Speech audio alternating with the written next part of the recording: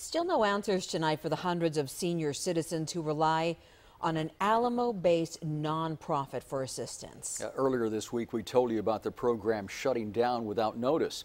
Leslie Aguilar in our Hidalgo County newsroom with an update. Leslie?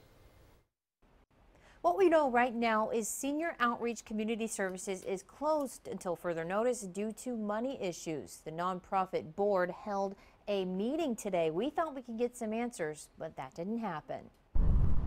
Board members held their private meeting in the Alamo Public Library. We wanted to know what was discussed. No comment. Board Attorney Armando Duran would not give us any information about the future of now closed Senior Outreach Community Services. Zero. As each board member left without saying a word, we were left without answers.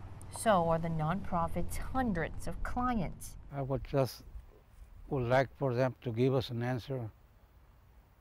See what's going on, what's wrong. Are they going to keep up with the program, or are they going to discontinue? Give us an honest answer. David Martinez gets assistance through the program. His caretaker, David Reyna, does everything from grocery shopping to lawn care to picking up prescriptions. I go with him every day, 7 days a week, even though, I only work 5 days. Reyna is one of about 200 volunteers who are no longer getting reimbursed $2.49 per mile spent driving for clients. This letter sent after the senior center's closure is the only explanation he's received.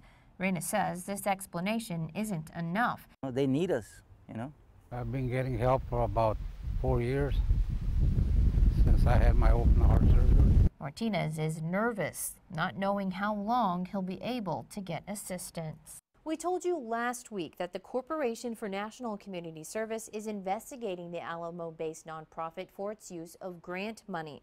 A board member told us on the phone that Senior Community Outreach Services has not received reimbursements for the last 3 to 4 months. Count on Channel 5 to keep following this story. Reporting from our Hidalgo County newsroom, Leslie Aguilar, Channel 5 News at 6.